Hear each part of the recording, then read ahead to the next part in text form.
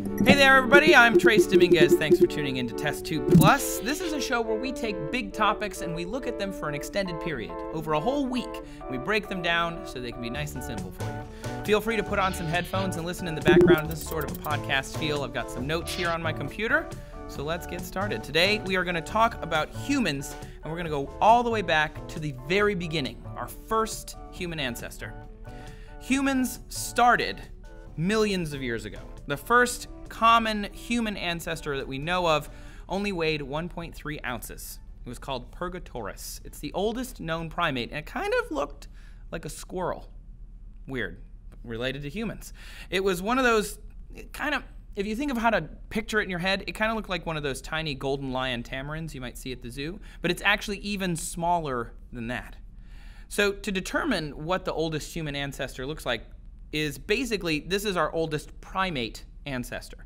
Primates are, kingdom, phylum, class, order, family, genus, species, that breakdown of life in taxonomy, which not everybody always agrees with, but it's kind of contentious. But in our order of primate, you would have mammals with a collarbone, forward-facing eyes, grasping hands, and two different types of teeth. So like molars and canines and incisors and all of these. The family, which is Hominidae, that's what it is upright posture, a larger brain, stereo vision, so also two eyes looking forward, flat face, and differentiation of hands and feet. That one's important, because if you think about, some primates don't have a difference between their grasping hands and their grasping feet, whereas we do. So that would put us under Hominidae. Then we've got the genus of Homo, which is an S-curved spine. If you think of X-rayed human from the side, the spine kind of bows out a little bit at the upper back and then bows in the lower back. That's what makes us human, because it helps us stand upright and straight. So if we break that down, we've got the order of primate, we've got the family of Hominidae, which I hope I'm pronouncing correctly, we've got the genus of Homo, and then we have us, the Sapiens. We've got high foreheads, we have a prominent chin, maybe some are more prominent than others. And then we have a thin skull, which is interesting to me. I don't know why our skulls are thinner. Maybe we're using more brain capacity, so we need a larger space inside the skull. I'm not sure. Then at the end, there also is Homo sapien sapien, but we'll get back to that. They found other Homo sapien-like species throughout the years. But our oldest known ancestor is this squirrel-like thing. But we've also found other ancestors since then. For example, 4.4 million years ago was Australopithecus Afarensis, commonly known in pop culture as Artie. Maybe you remember hearing about Artie. That was our last common ancestor that we know of between humans, us today, modern humans, Homo sapiens, and chimpanzees.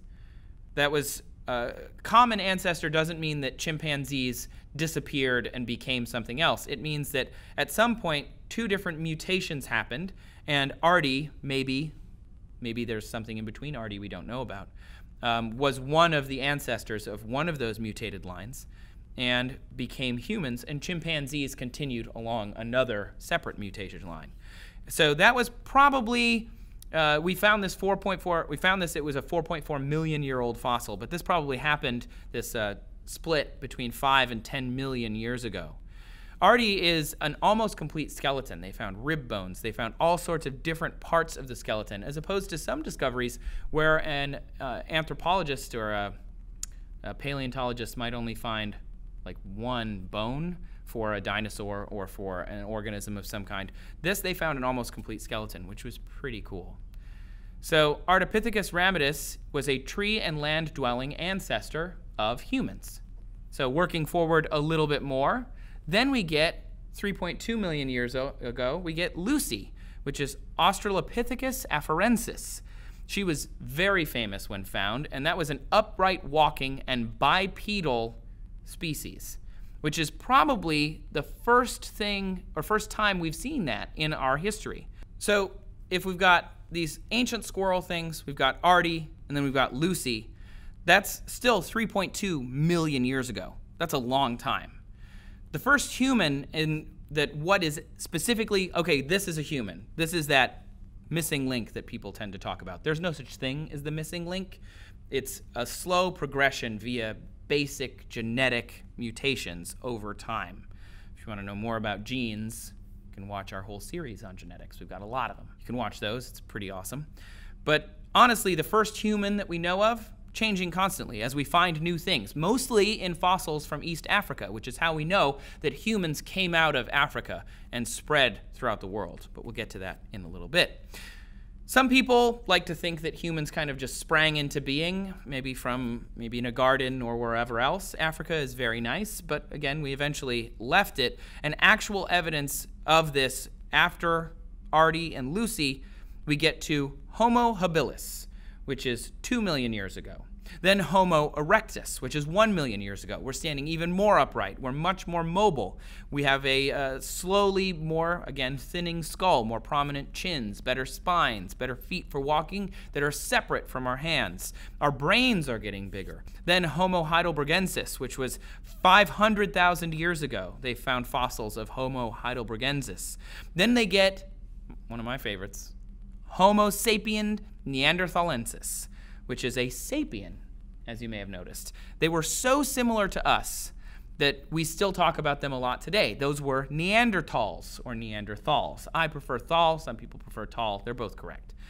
That is why we are also now considered today the Homo sapien sapien.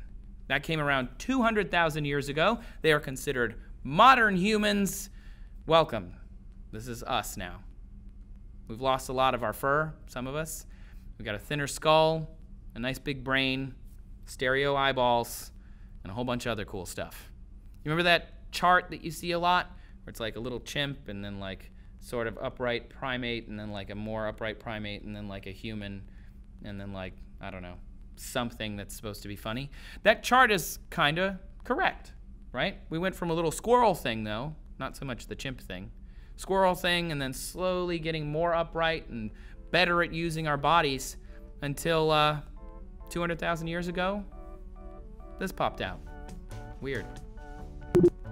Thank you guys for watching this episode about the history of all things human in brief. If you cannot wait for more episodes, you should watch last week's episodes about the senses. Believe me, there are more than 5, way more. If you want to see more episodes about our human history and ancestry and going forward from here, there's more this week. Keep tuning in, subscribe for more TestTube Plus, and we will see you tomorrow.